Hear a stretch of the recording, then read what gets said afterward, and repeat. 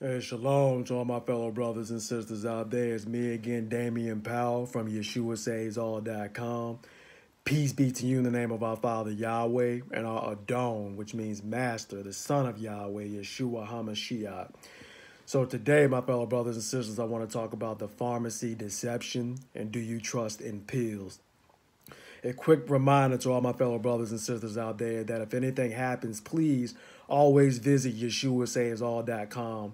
And I always leave the address in the description box um, because all the information that I give is backed up on the website and it's in written form.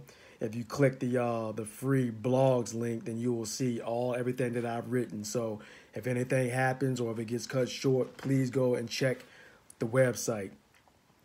All right, so with that, this is not a popular topic, but it's one that needs to be discussed because it's a part of the deception of Babylon that's going on in this world today. And with that, we'll go ahead and get started. But I pray everybody watches the broadcast through this entirety to see what it is that I'm saying. And if you have any doubts, please take it to our Father Yahweh in prayer. But this is important and it's deep. And we know that I'm going to talk about things that need to be discussed because this is about eternity here. So it's not my job. It's my job to tell people the truth. Okay. And that's exactly what I'm going to do on this channel. So I pray that you watch the entire message.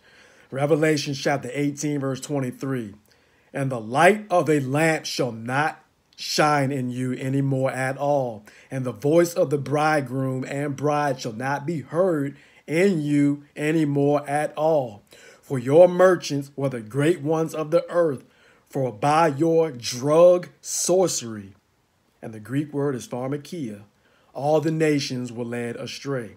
Okay, so notice the words in Revelation chapter 18, verse 23 is drug sorcery in English and pharmakia in Greek. When your doctor writes you a prescription and sends you to the pharmacy to get them, what are those pills called? Aren't they called prescription drugs? And Revelation 18:23 just warns us of drug sorcery as a part of the Babylon deception. Think about that. Strong's number 5332 is pharmakias is from pharmakon, means a drug, spell-giving potion, a druggist, a pharmacist, a poisoner, by extension, a magician or sorcerer. We can now see where the word pharmacy comes from and the ties to drug sorcery. So technically, this is another tactic hiding in plain sight. This is a very important topic because we know that most of the world is on medication and they have been trained to run to the doctor for everything. Has the world lost sight of Yahweh? Is this a big time deception that most of the world has overlooked when it's right here in Revelation chapter 18, verse 23? Thayer's Greek lexicon, pharmakias, one who prepares or uses magical remedies, a sorcerer. Part of speech, noun masculine. Relation from pharmakon, a drug or spell-giving potion. The definition of pharmakia is Strong's 5331 is medication, magic, witchcraft, poisoning, the use of administering drugs. All of the nations were led astray by this, and we know this is true because most of the world relies on medications from these institutions to heal them. Now, am I saying that people are evil because they didn't know for taking the medications? No, you didn't know, right? People have just simply have been deceived. So that's what this is all about. Do I say continue on with that medication? I wouldn't advise anybody to being the origin of where it's coming from, which is what this message is about. The message is that the world has been deceived. And we know in Revelations 12:9, it says that Satan has led the whole world astray. How deep is that deception? It runs very deep, okay? Even down to the very medication that people take. Now, we are called to come out of Babylon, right? And we're called not to go with the flow, but we're to walk and talk and speak the truth at all costs, no matter what the world thinks, okay, or how the world views it. So I was led to two different articles that were written that sum up everything that needs to be said on this topic. So I included them below and I will read from them.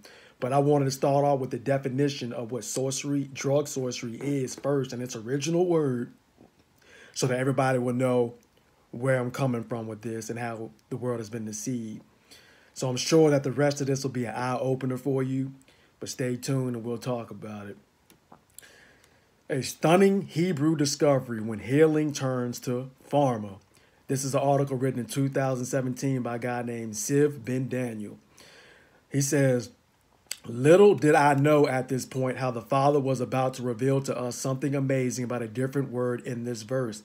I had written a short comment on the word marpe, which means healing in Hebrew, and its inaccurate translation into Spanish version of the Bible when Harold, one of my co-workers, pointed out that one of the volunteers we had sent this text to for proofreading had marked a correction on that very word in the Hebrew. It turns out in the original file we had it right as marpe, which means healing in Hebrew. But in this file, this volunteer had received, the word had mixed up the letters only to reveal to us a mystery. The weird thing was that the word did not just reverse the Hebrew letters as it normally does, but it had strangely rearranged them in a different order into a form of a different word that I immediately recognized, not being Hebrew in origin, but being very popular and significant in the times that we live in. This is how the word appeared. Now, if you can read Hebrew, you can probably already identify the word. If not, before I give it away, let me make the point once more. The word marpe means healing in Hebrew. Only one letter needs to be switched in order to form the word. And here it is. I was blown away. It says, by simply switching the pay with mem, Yahweh used Microsoft Word to show us the deep mystery. The word that in Hebrew means healing was turned to pharma. I'll show you. Our Father Yahweh showed him this in Microsoft Word. This is the Hebrew word marpe, which is Yahweh's healing. But Yahweh used Microsoft Word to switch up the letters to give him this word right here. Pharma. Drugs. Drug sorcery for healing. So as you can see, there's the M, the R, and the P. The M, the R, and the P. So the words were just jumbled up. And our Father Yahweh was revealing to him this deception that people have gotten to. So Satan has twisted everything as he always does. Right? For example, like I said, our Father Yahweh has Shabbats, which is the Sabbath. But the Shabbat, Satan takes the H off and calls them Sabbaths, right? Our Father Yahweh has Sukkot, the Feast of Tabernacles. Satan has Thanksgiving that the world celebrates. So he always perverts everything. So we took Yahweh's marpe and turned it into pharma. So let's continue with the article. The adversary perverts and manipulates what our Creator has given. Pharma is a modern term that is defined as pharmaceutical companies collectively as a sector of industry. We know that the pharmaceutical industry appears to heal people, but in reality is looking after its own profit. The business is really having people sick and not healing them. It is a perversion of marpe, the true healing that our Father Yahweh provides for those that fear his name. Okay, like I said, we've already defined what pharma is, which is not limited to the administration of drugs, but has to do with witchcraft and sorcery. Okay. He says, now I do believe that the Almighty has created everything to be good use to mankind, but the fallen ones have taught a perversion of what was given in purity. The same way his marpe, healing, was perverted into pharma. Remember, it looks so close to the original word as I just showed you. It may even sound similar, but it leads to death. Okay, and so he left us, a scripture, Malachi 4:2. But unto you that fear my name shall the Son of Righteousness arise with marpe, healing, in his wings, and you shall go forth and grow up as calves of the stall. So, like I said, as always, Satan uses the law of reversal, and he is literally hiding in plain sight with this deception from Revelation 18:23. Now, herbs and plants are what our Father Yahweh considers medicine. Okay, so before moving on to the next article, I would like to add definitions and some scriptures proving that our Father Yahweh considers plants and herbs and oils of the earth as medicine. And the verb raphe in Hebrew means to cure, heal, repair, mend, or restore health. The noun marpe, which we just defined, is derived from rophe, one who heals, means restoration of health, remedy, cure, medicine, tranquility, deliverance, or refreshing. So if you notice the word marpe includes medicine in the definition. But what kind of medicine is our Father Yahweh referring to? Sirach chapter 38, verse 1 through 6. Esteem a physician with the esteem due to him for the uses which you may have for him. For Yahweh has created him. For healing comes from the Most High, and he shall receive esteem from the king.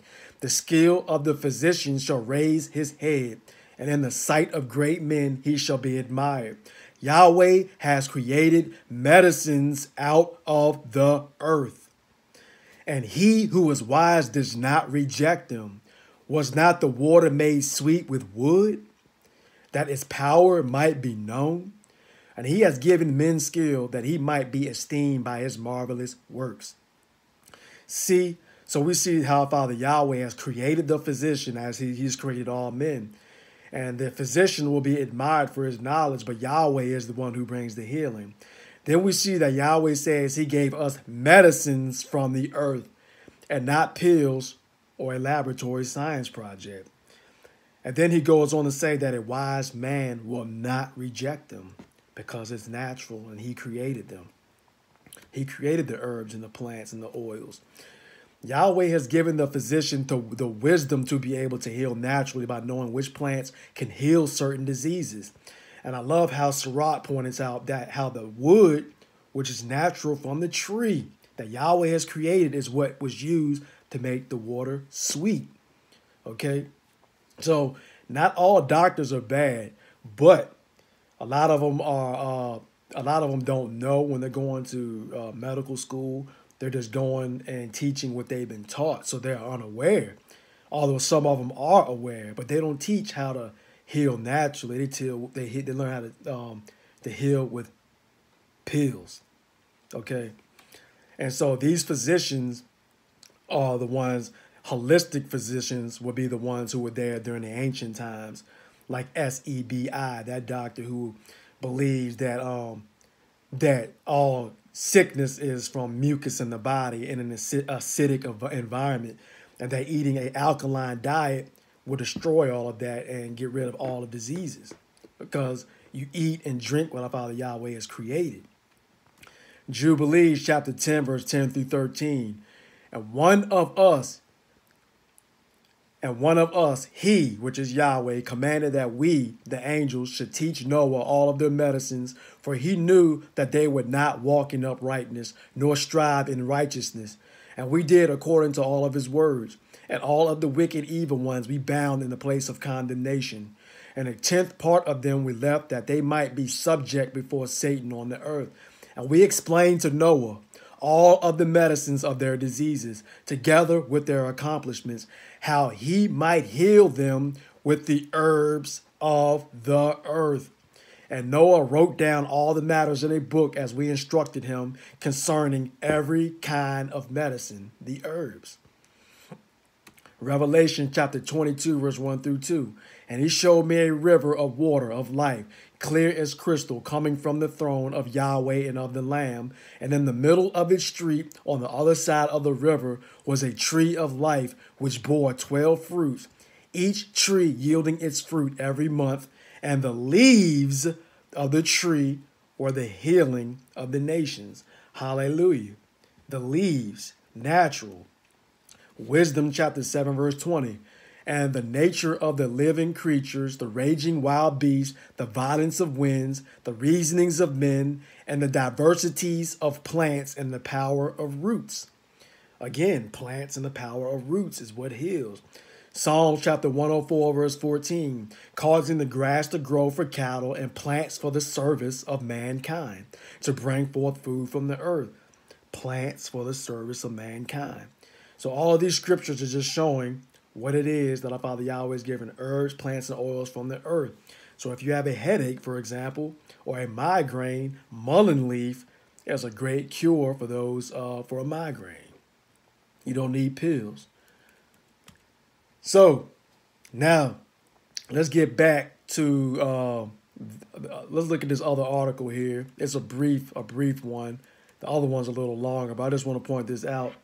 And because of the algorithm, I'm not going to say his name. Let me point to it here. In the early 1900s, this man here,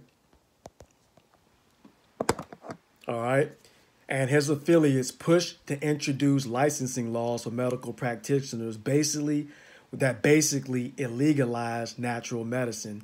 They illegalized natural medicine with licensing laws. And the man that I just showed you, his playbook. People were sold on pharmaceuticals, and well-off Europeans took petroleum derivatives, chemical dyes, and similar chemicals and tried to make drugs out of them. Pharmaceuticals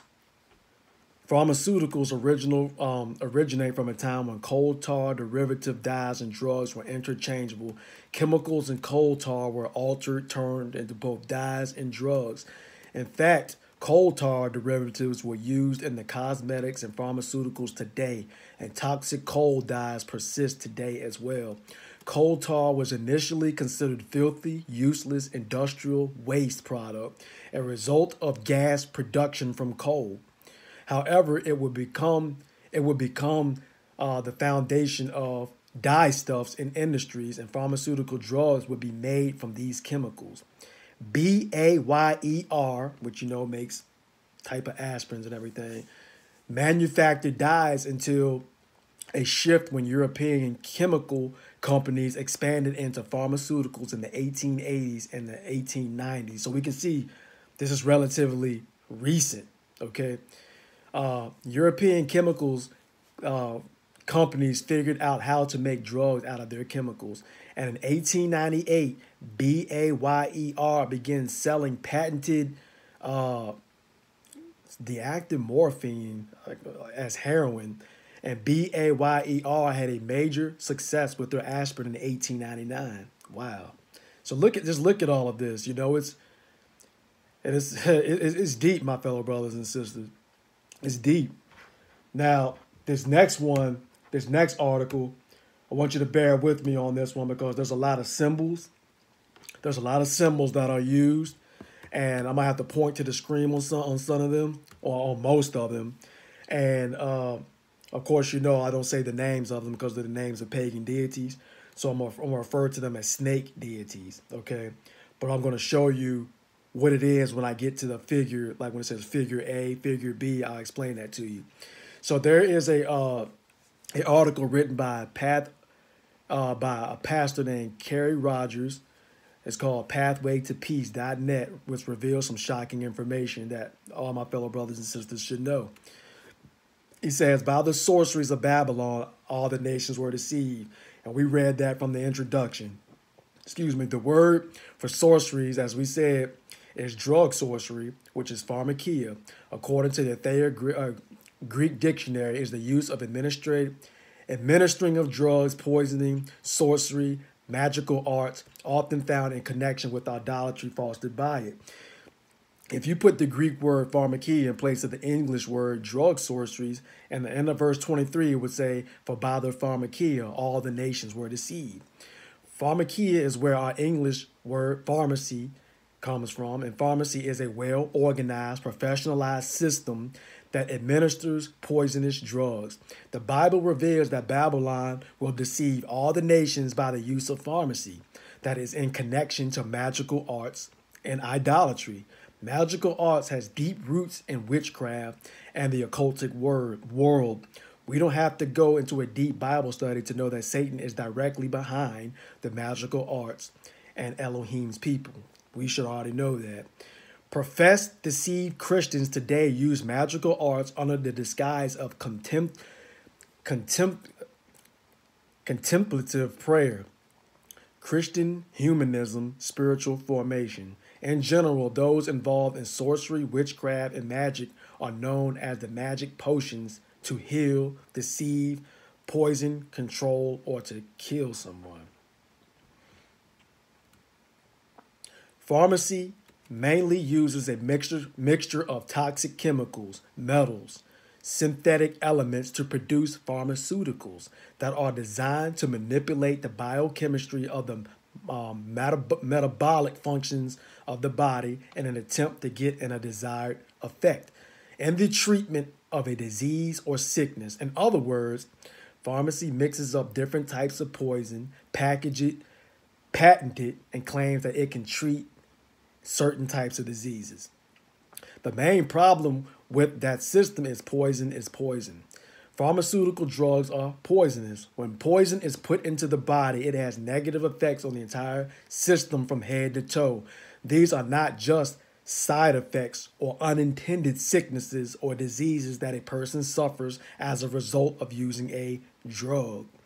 These are direct effects, because the reality is that drugs have direct effects on the entire body system, including the brain. When you go back to Revelation 18:23, Yeshua used the Greek word pharmakia to reveal to us the main thing that will be used to deceive all people in the last days is a well-organized system of administering poisonous drugs to billions of people that are not only toxic to the organs of the body, but have a direct effect on the brain. Many of these drugs used for a variety of reasons are known to cause problems with memory, mood, and contribute to negative personality changes. Wow. So now we know, as he points out, that companies are attached to logos, and this is how people recognize what they are, okay? It's like NIKE is connected to the swoosh, right? So in the pharmacy industry, this is what they do. So I'm going to show you figure A really quick.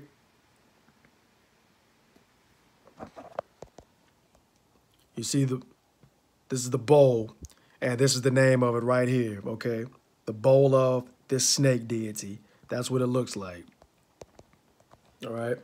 So that bowl with the snake in it is the international symbol for pharmacy, known as the bowl of that snake deity.